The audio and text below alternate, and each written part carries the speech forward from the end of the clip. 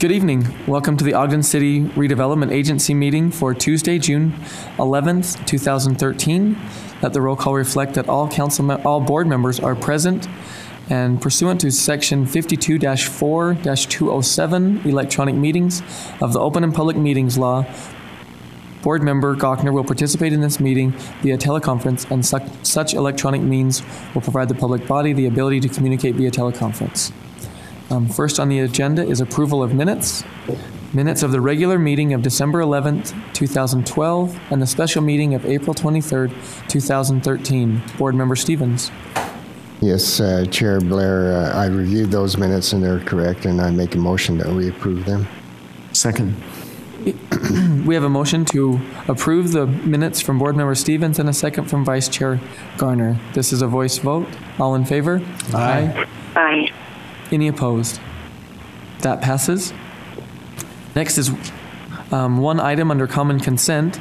It's proposed resolution 2013 budget amendment and setting the public hearing for June 25th, 2013.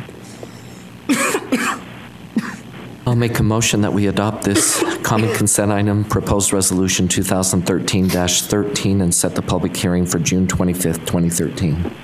I second it.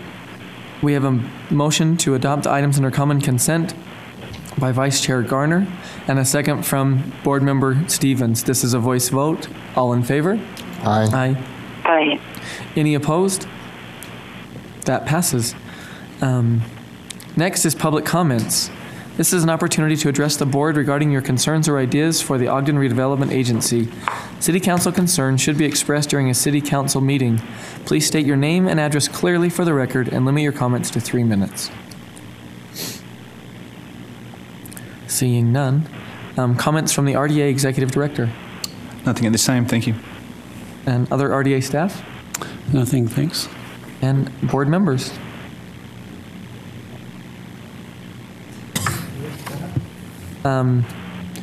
There is consideration of adjourning into a closed executive session pursuant to the provisions of sections 52-4-205, 1D and E of the Ogden and Public Meeting Law for the purposes of discussing the purchase, sale, exchange, or lease of real property. Mr. Williams. Mr. Chair, a closed executive session is permissible for the purposes set forth in the agenda. Chair, I'll make a motion that we adjourn into a closed executive session. I'll second it. We have a motion to adjourn into a closed executive session from Board Member Heyer and a second from Board Member Wicks. This is a roll call vote. Board Member Stevens? Aye. Board Member Van Hoosier? Aye. Board Member Wicks? Aye. Board Member Gochner? Aye.